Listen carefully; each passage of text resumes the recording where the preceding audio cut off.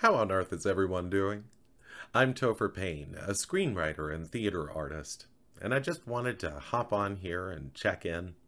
I'm at my desk enjoying a cup of coffee, and I'm also controlling what I can control at this very moment, which is my personal happiness, taking care of my family, and taking care of my extended family, the Atlanta theater community.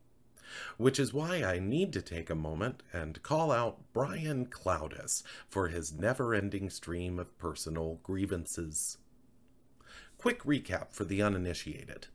Here in Georgia, Brian was the artistic director of Serenbe Playhouse, an outdoor venue best known for their high production values and low standards of human decency.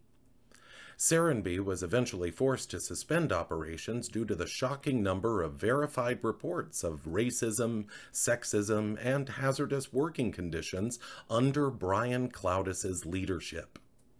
I would encourage anyone watching to learn more. You can simply Google Brian Clowdus racist and while away an afternoon on those search results. Brian claimed in a video today that he'd been canceled for the third time.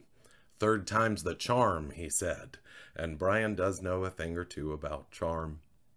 What he knows nothing about, sadly, is personal accountability.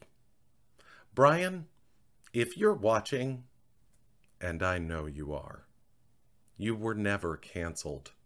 Not even once, let alone 3 times. You did suffer personal and professional consequences for decisions you made, and much like the results of the presidential election you refuse to accept, just because you don't like something doesn't make it a miscarriage of justice. I have watched with bile rising in my throat as you attempt to rebrand yourself by aligning with the party of white grievance, recognizing that perhaps at long last you have found your tribe. But now you're attempting to absolve yourself of any responsibility for the violence and sedition caused by the misinformation campaign you actively embraced and perpetuated. And that just won't do.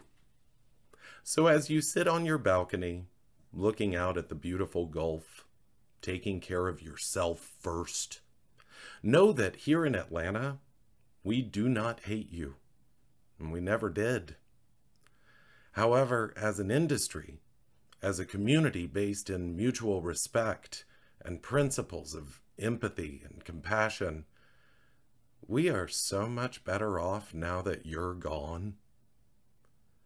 I would hope that you would consider what sort of person you have to be to inspire that kind of feeling. I know you won't consider that, but it does remain my hope for you. The good news is that you were part of a catalyst for change here in Atlanta, as our colleagues gathered together to have painful and cathartic conversations with our BIPOC colleagues, conversations that were long overdue and necessary in order to assure that someone like you will never be in a position of power here again. You were a big part of that, buddy.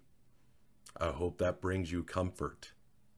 It's certainly a comfort to us. You take care now.